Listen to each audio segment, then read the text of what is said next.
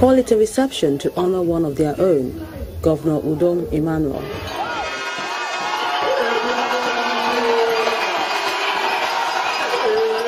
In attendance are governors of Abia, Imo and Ekiti, as well as former governors of the state, royal fathers and other dignitaries.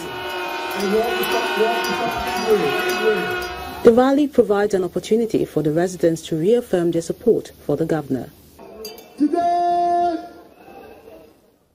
the entire Ibibios nation has come together to say that by the special grace of God, we are endorsing Udom Emmanuel for 8 years. For some of the governors here, good governance and leadership will always speak for a leader. We must know when to keep aside political parties and embrace governance. Once a governor emerges, it becomes a governor for all. Governor Udom. The best way, as political experience speaks and suggests, the best way to silence opposition is to work for the people.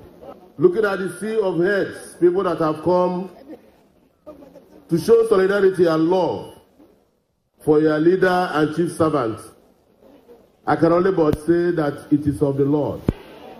Because it is difficult for fellow human beings to recognize the good works of one another.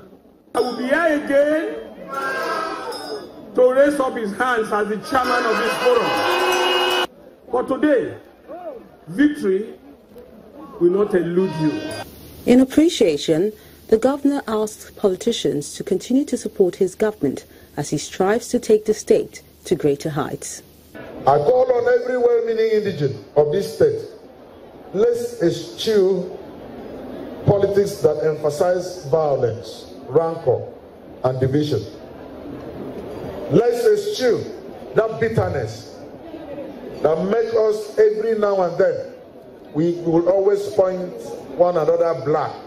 2019 is the year for the next governorship elections in the state. The date may appear far, but for the people of Akwa Ibom State, it's better to be prepared now.